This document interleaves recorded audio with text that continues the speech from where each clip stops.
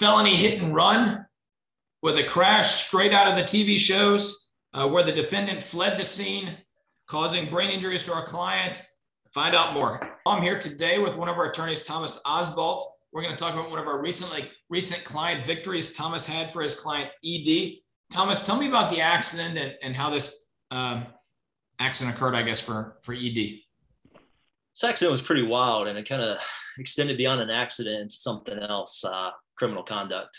Here, the adverse driver was making an improper turn, failed to yield the right of way, and caused a head-on collision with our client going at least 30 miles per hour. Just basically whipped a U-turn right in front of her and smashed her right in the front of her car. Wow. The force was so strong that it slung our client's head and neck into the headrest and threw her glasses across the car. And she put her arm forward towards the dashboard to try to blunt the impact, but she felt her arm joint essentially stove into her shoulder and neck, and also stoved her knee into the dash as well. So at this point, the two cars are connected together. The collision is so strong that the cars are basically linked by bumpers, just smashed together. And the driver here didn't stop to help. She didn't see to make sure if our client was okay, but she instead threw the car in reverse, hit the gas, threw it in drive, hit the gas, threw the car in reverse, hit the gas 3 or 4 times, jolting, jarring, shaking our client and making things much worse than they were. And then she finally able to get herself out of there, the adverse driver, and then fled the scene of the accident. She didn't exchange information. She didn't call the police. She didn't call an ambulance. She just had no regard whatsoever for our client. So she was essentially charged with felony hit and run, and made the police department spend a lot of time and resources executing search warrants or executing arrest warrants, for the driver and passenger. Wow, that sounds just like a TV show. I mean, that's just not something you see every day. Somebody act that crazy. How was ED after all of this this collision?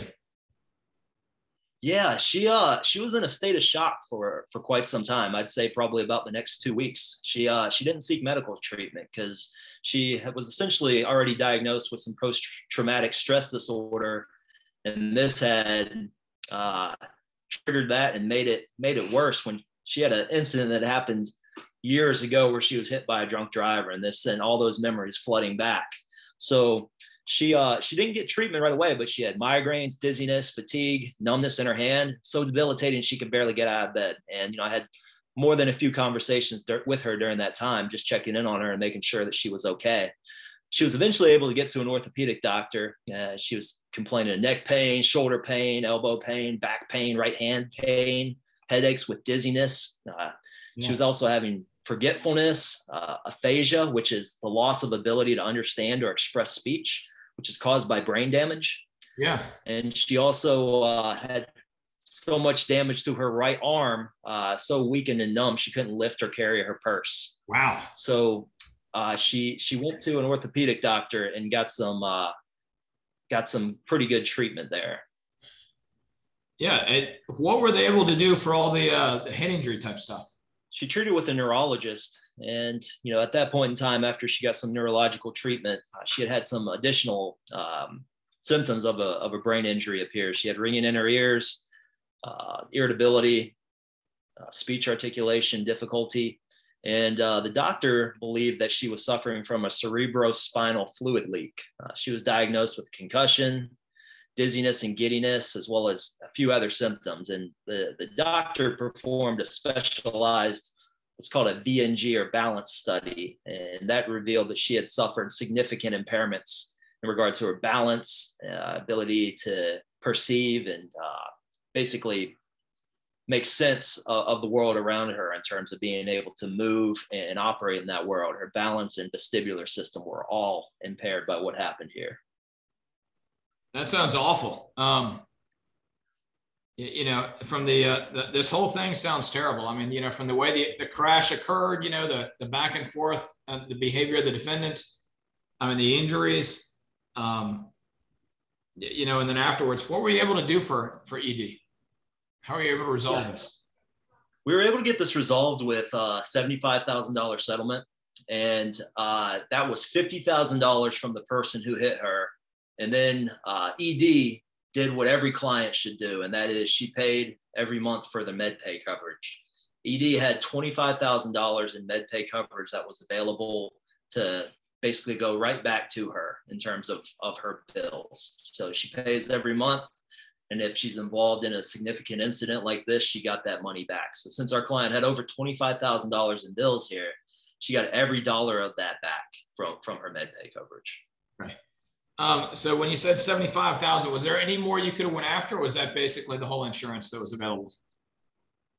That was every single dollar that was available here. We got $50,000 from the driver here and $25,000 from our client. Again, yeah, every single dollar that was available, we were able to recover here.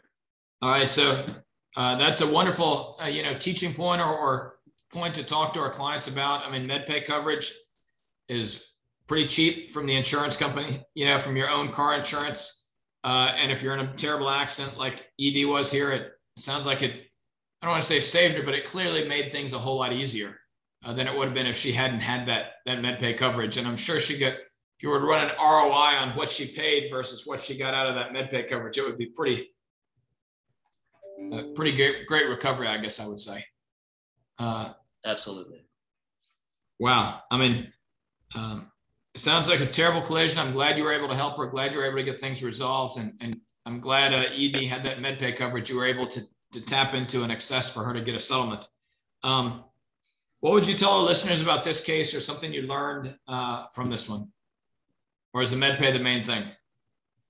I think the MedPay is important, but then it's also, you got to be able to find an attorney. And that's what you got here with Shane Smith Law, is find an attorney who's willing to be diligent in following up with the insurance adjuster. Here, when we started out negotiations, the first offer that we got was $16,000.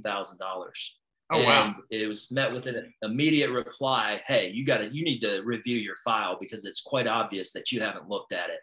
And so instead of just letting the case sit there and not responding and not attending to the case, was able to follow up with that immediately, put them on the spot to do their job.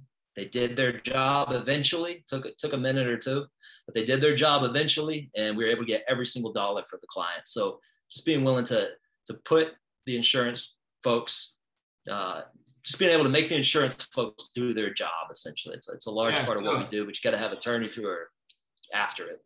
So, I mean, it went from $16,000 to $75,000. So obviously a massive swing for the client from your work. So good job there. From our listeners, thanks for listening. Remember, if you're in pain, call Shane, 980-999-9999, or can order our free book, The Victim's Survival Guide to Car Accidents. We'll be going over another client victory next week. Hit like and subscribe down below so you don't miss anything. In pain, call Shane. 980-999-9999. 980-999-9999. Shane Smith Law. In pain, call Shane.